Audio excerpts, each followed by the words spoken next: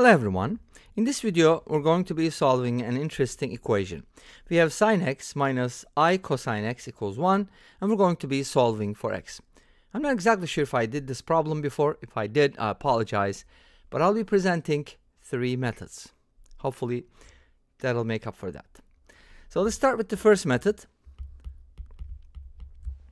So let's remember Euler's formula, and it says cosine theta plus I sine theta equals e to the power I theta, right? Now the question, the million-dollar question is, what is my theta, right? When you look at an equation like this, you don't have a cosine, you don't have a sine, or they're switched around. So here's what we need to do. 2 things. Cosine turned into sine in my equation, and sine turned into negative cosine. You see what I'm saying? They switched around, and also one of them changed sign, the SIGN sign.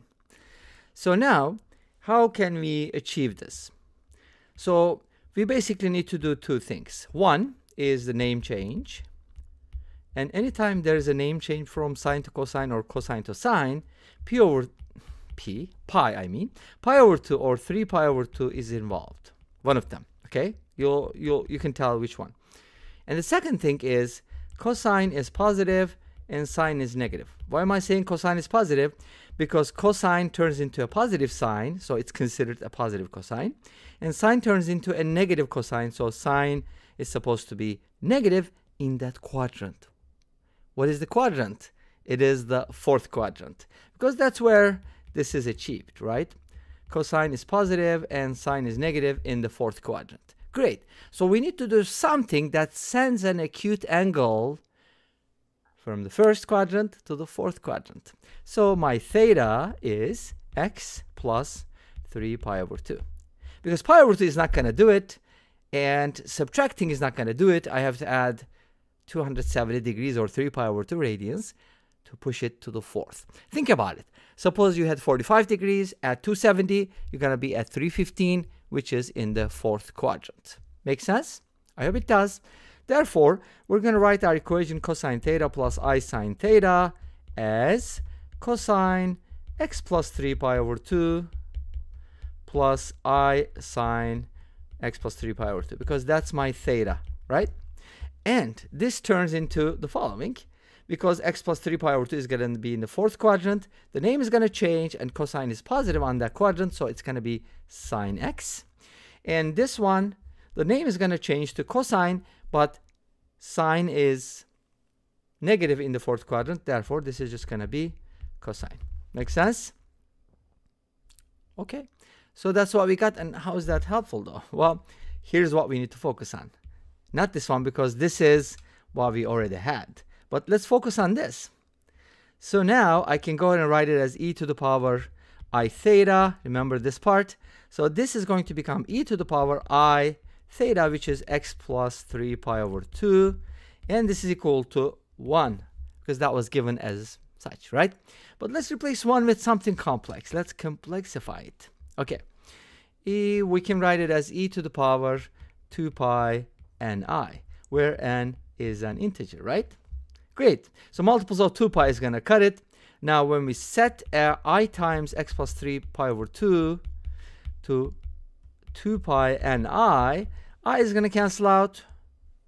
And then we're going to end up with something like this. But remember, our goal is to solve for x. So let's isolate x from here. X is basically going to be 2 pi n minus 3 pi over 2.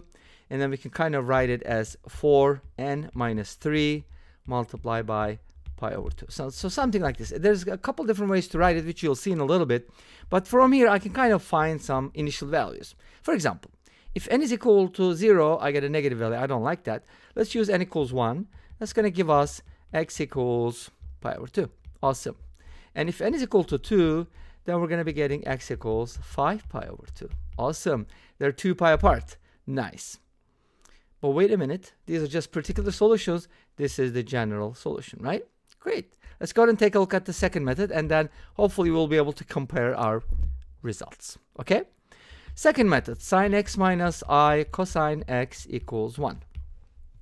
I'm going to write the right-hand side. I know most of you thought about this method. I'm going to write 1 as 1 plus 0i. This is the standard form or the rectangular form. And now we can compare the real parts. So sine x must be 1 and cosine x must be 0. What does that tell you? That means x is pi over 2 or 90 degrees, right? Wait a minute, pi over 2 is not the only solution though, right? Because you can add multiples of 2 pi, so plus 2 pi k, where k is an integer, is gonna do it. But wait a minute, we got it 4 and something something. Let's go ahead and make a common denominator here and write something similar. It's gonna look like this, 4k plus 1 times pi over 2. Well, are they the same? Yes, they are. You know why?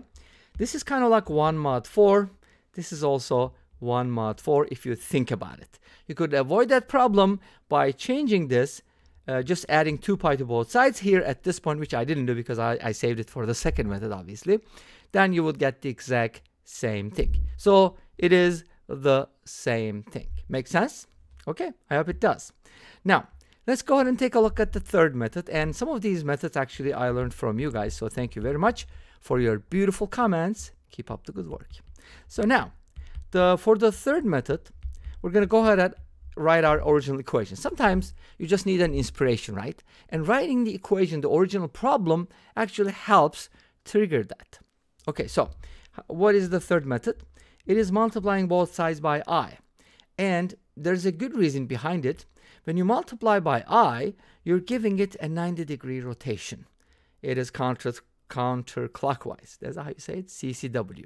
So what it does is switches the sine and cosine, because when you, like, let's say you have a triangle like this, and you kind of turn this thing 90 degrees in any direction pretty much, right? Then what happens is these two are going to be switched around. But what happens is the x value here becomes the y value, and the y value becomes the x value, but now this x value, which was the y value before, becomes negative. You see what I'm talking about? So it changes the sign as well. It's a beautiful thing to do. Let's go ahead and do it. Multiply both sides by I, and yay, that's going to do it. So now we get I sine x minus I squared cosine x equals I. Now I squared is -1, so this is going to be I sine x plus cosine x, or cosine x plus I sine x equals I. And then, as you know, this is e to the power ix, and I can be written as e to the power I pi over 2. From here, x should be pi over 2, but don't forget to add multiples of 2 pi, and you are all set. And this brings us to the end of this video. Thank you for watching. I hope you enjoyed it. Please let me know. Don't forget to comment, like, and subscribe. I'll see you next time with another video. Until then, be safe, take care, and bye-bye.